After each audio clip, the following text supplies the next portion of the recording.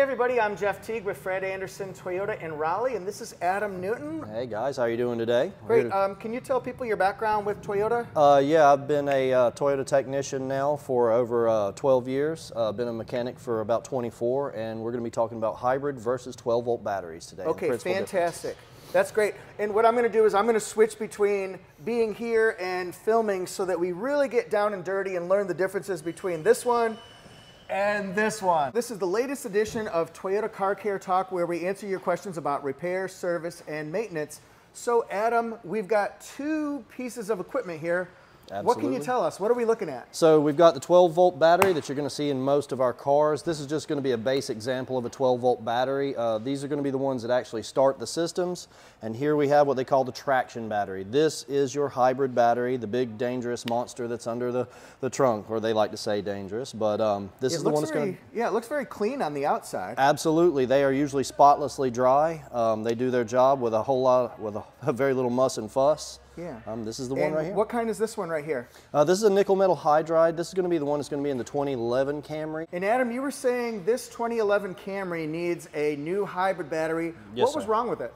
It throws a DTC telling us that one of the battery packs isn't quite up to snuff. There's 34 individual cells inside the battery, and it monitors them all pretty much individually. So when one of the blocks goes down, it'll throw a DTC, and it causes time for replacement. Okay, and what's a DTC? Diagnostic Trouble Code. Ah, perfect. So you knew exactly what was going on here, and we got a new battery. What can you tell us about some of these parts that we see, the cords, the cables? Yeah, absolutely. These two orange cables here lead to the safety disconnect switch, or the SDS as we call it. It's a breakout switch here that we remove so that it makes the system inert, or at least as close as possible, so that we can safely service this vehicle. Okay, great. And then what about the black cables right over here on this side? Yeah, these are going to go to your control units. They're going to give information about the status of the battery to the hybrid ECU and to the car's control systems. Okay, and then how about these orange cables?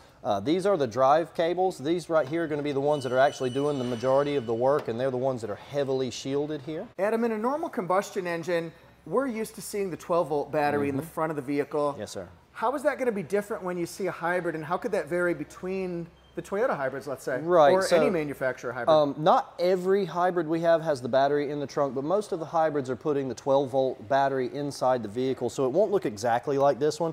We're going to have what's called an AGM, or absorbed glass mat battery.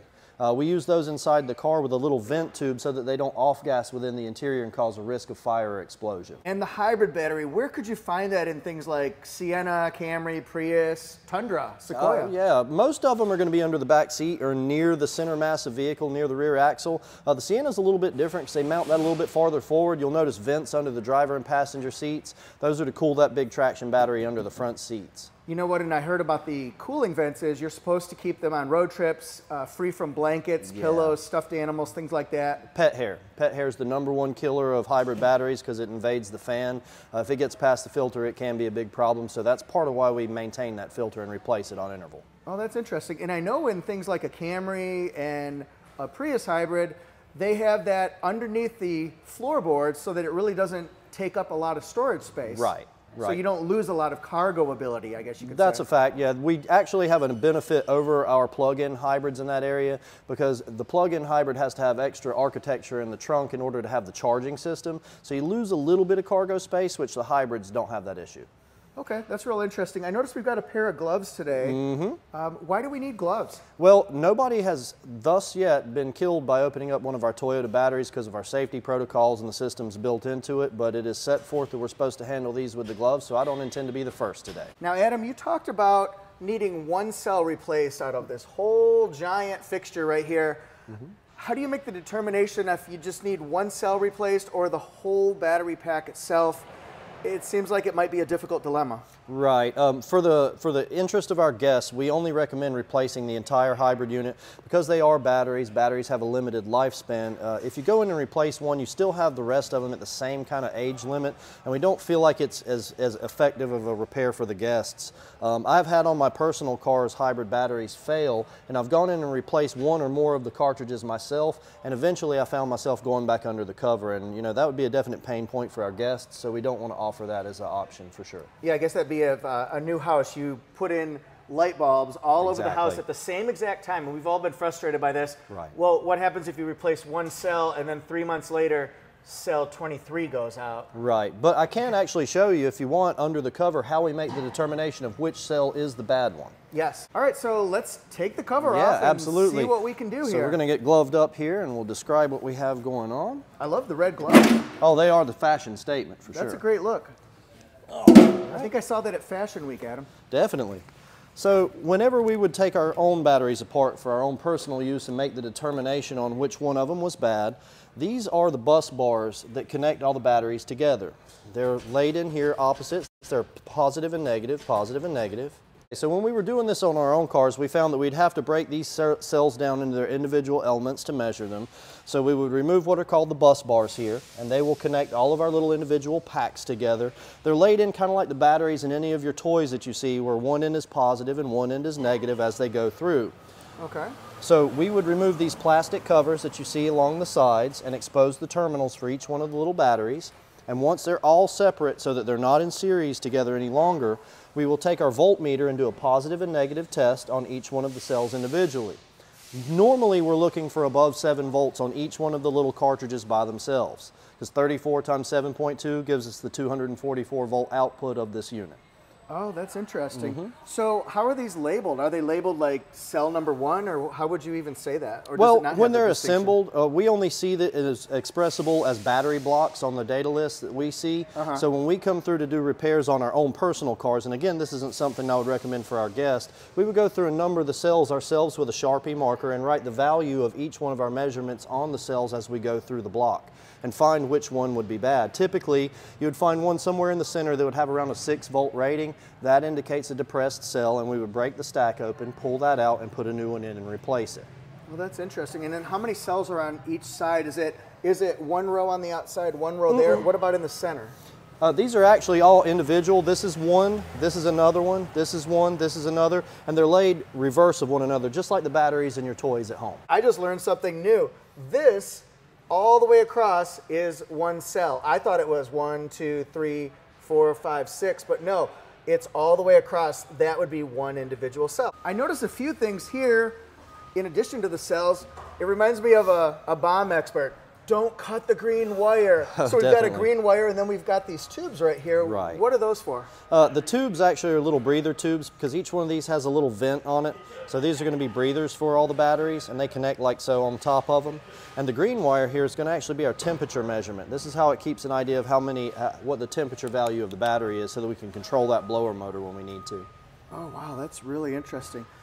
It looks so different on the inside than you see on the outside. It's such a clean case, like reminds me of Deal or No Deal case. Like, right, you expect it, you see sometimes when you pop your hood, you'll see your batteries kind of dirty on the underside of your car. These don't get that way. They stay nice, clean, and dry. This was a 2011 Camry, so doing the math, I'm getting good at my math. That's about 12 years. Sure is. 12, 13 years, right in that range, depending on when you actually bought it. You might have bought it 2011 and 2010. But how long might a hybrid battery last? And I know there's no one tried and true answer, because every situation is different, but I've heard stories about cab drivers who have 400, 500,000 miles on their Prius in New York City. Right, absolutely.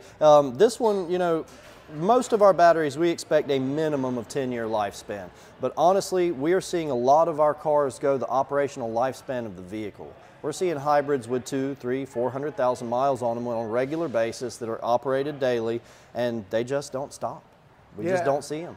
And I think in our previous video, when we talked about the cost of a hybrid battery replacement, you were just kind of giving generalities of what one could possibly cost. You were saying that our dealership sees about 5,000 customers in service every month, and you only got a small number every month, like maybe even one. Is that what you're saying? One would actually be a good stretch. This battery, I had to wait for some time for us to be able to shoot this video, because we just don't have a lot of these in our stock room back there. We have them on stock for when guests may need them, but we're just not replacing them that regularly. I would say that these things can run in the range of 5K. It depends on the model that you're replacing, but again, for the mileage that you're seeing, you're just not going to be replacing these things that often. Yeah, and some of them don't even cost $5,000, right? Right, they can be a good bit less depending on the model, for sure. Toyota recently came out with a new hybrid battery that is 10 years, 150,000 miles. Is that right? That's it. Okay, so that should give new owners peace of mind, but what kind of things would that cover? It couldn't possibly cover this, could it? Yes, sir, it does. The entire HV pack is covered in that. The inverter assembly, the wires, the control units, everything is wrapped up in that warranty. And again, hybrid customers of ours aren't coming in to have a lot of hybrid replacements done under any circumstances. You know, we're seeing very few of these en masse for sure. All right, now on one thing I did want to cover here is sometimes our failure points isn't the battery itself. Occasionally, some of these bus bars can have a failure on them if there's a high moisture content. We sometimes get a little bit of corrosion around some of these terminals here, and that can impede the ability to keep the battery properly charged, and we seem to have to, that replacement when we have a hybrid failure, that tends to be a player in the factor. Oh, that's really interesting. Boy, how hard is it? I know you can't do it right now because it's a brand new one, but how difficult is it to get out one individual cell if you find this is the one that doesn't hold the charge? The ones that I've done for my own personal use, again, for a customer, we're going to pull the entire unit fully put together by Toyota. We're not going to have our hands into it except to replace the end components on it. Absolutely. To get the control, to get the cells out individually, you would have to remove each individual bus bar. You'd have to remove the two I call these retainer bars. Yeah. They allow the entire thing to kind of open up, and each one of these cells has an 8mm screw in the bottom of each side of it, kind of staggered down the bottom, so the base plate will have mounting bolts for them as well.